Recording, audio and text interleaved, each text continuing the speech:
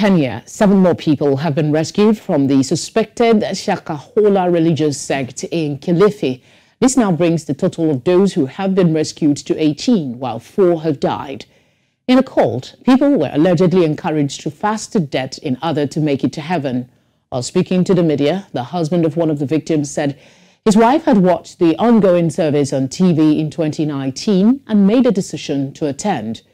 Family of the victims also called on the government to take charge of the false prophets who take advantage of the vulnerable people who are seeking God.